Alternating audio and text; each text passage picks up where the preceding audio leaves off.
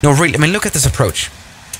What are we doing? What is going on? Now, hey guys, welcome back to the channel, another Swiss 001 video, and welcome back on board a very special plane, and that is, of course, this ERJ-175. I do like Embraer planes quite a lot. You know, they are a Brazilian aircraft manufacturer. You know, they make small regional jets mostly, right? Small regional jets that can, for example, fly to airports like this, London City. I think this is actually one of the biggest ones to be able to fly here. The absolute biggest plane to fly here, by the way, is the A318, the baby bus. Anyway, absolutely nice plane. I like this a lot. But here in the flight simulator model here that we have, I've had a few differences with. See, and I'm not the only one. This is the add-on here that's for sale for 25 euros. The ratings aren't all that good at 3 stars because there's something about this plane that I think makes it almost unflyable. I did try to fly it recently in the stream and it was impossible to do some stuff. So let's just talk about that. See, I have already posted a small review video about that plane, but today I'm going to try to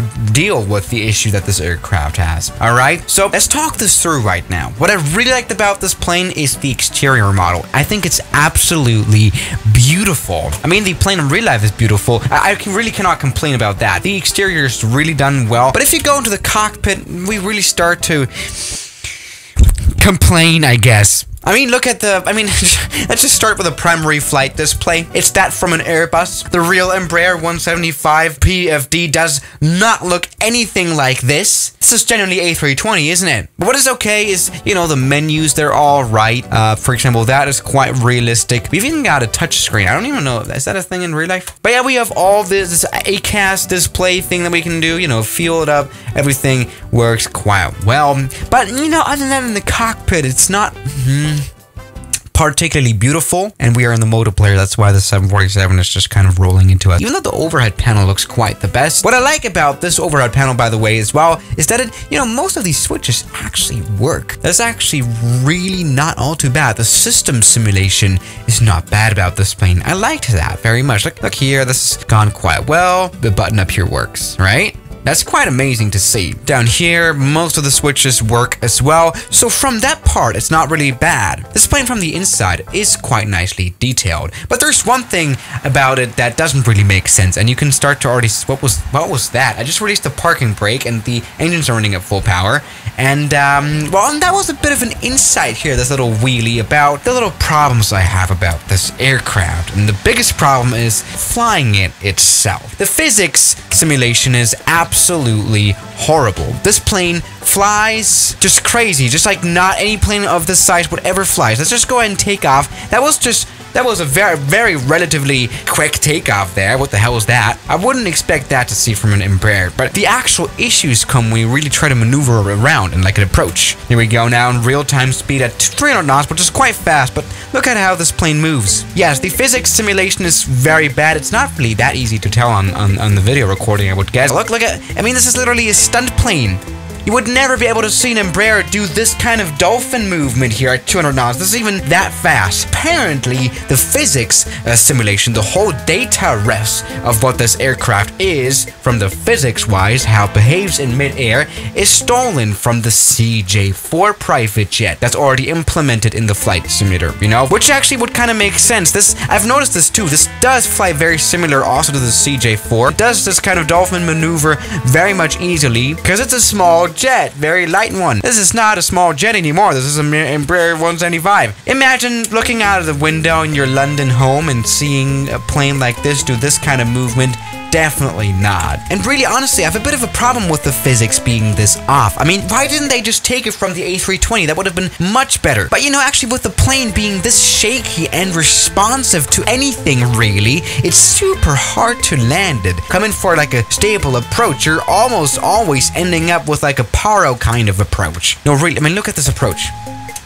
What are we doing? What is going on?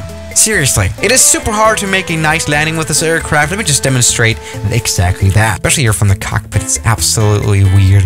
Okay, let's maybe try our general challenge here. Landing smoothly, am I right? There we go.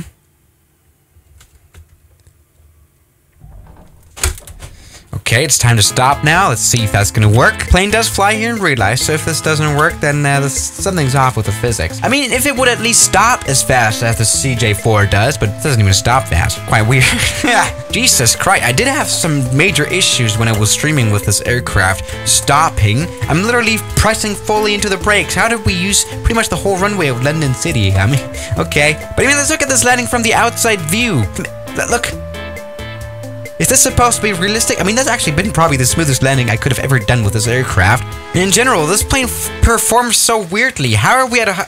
What was that? But like in general, it's pretty damn hard to make somewhat of like a stable, smooth flight. Look, it looks absolutely ridiculous. How is this even possible? Also, it like behaves super weirdly.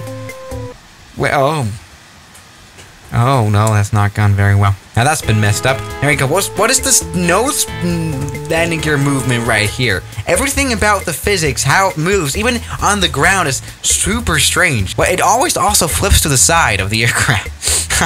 Rest in peace, wings. That's also been a very, very bad landing, hasn't it?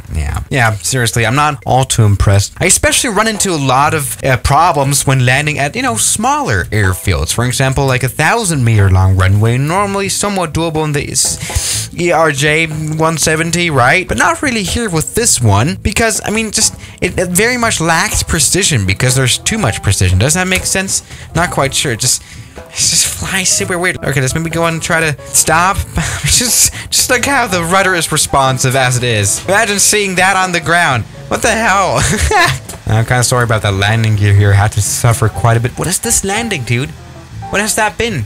What has it touched it? It kind of looks like it's like flying at 2 times the speed. Yeah, I mean, it would describe the physical capabilities of this aircraft as paper plane. That's kind of what it is. You know what? I have an idea. Maybe it's just really me doing all the issues, right? Maybe it's just my pilot skills that are not good enough to fly this airplane. So, I'm gonna try to have the AI fly the plane. Maybe it's gonna be smoother with the controls or something like that. I mean, and technically on paper it is. It never puts in too many inputs at all. It's just very, very flat and plainly flying the plane. Let's maybe see how the AI performs here.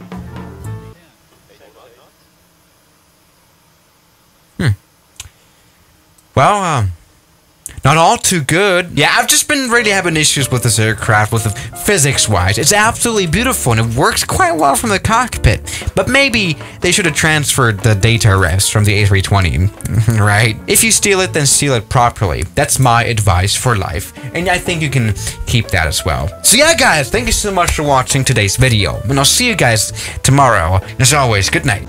Now, thank you to my members here on YouTube like Block, Emite, Mubarak, Mike, Ethan, Darren, Stefan, Ian, Oman the Human, Rafael Burkowski, Junk in the Trunk, Moritz, Toby, Great Grandpa John, Government Pasta, Calamity Airlines, Kelly Chaos, New York, Tyler Park, Cheese Doritos, Shadow, Anime Planes 001, X-Men Show, Deslama, Featuring Kellen, Me By You, Captain Cameron, Spiro, Gary, Norwegian, Bajel, and Pyrology.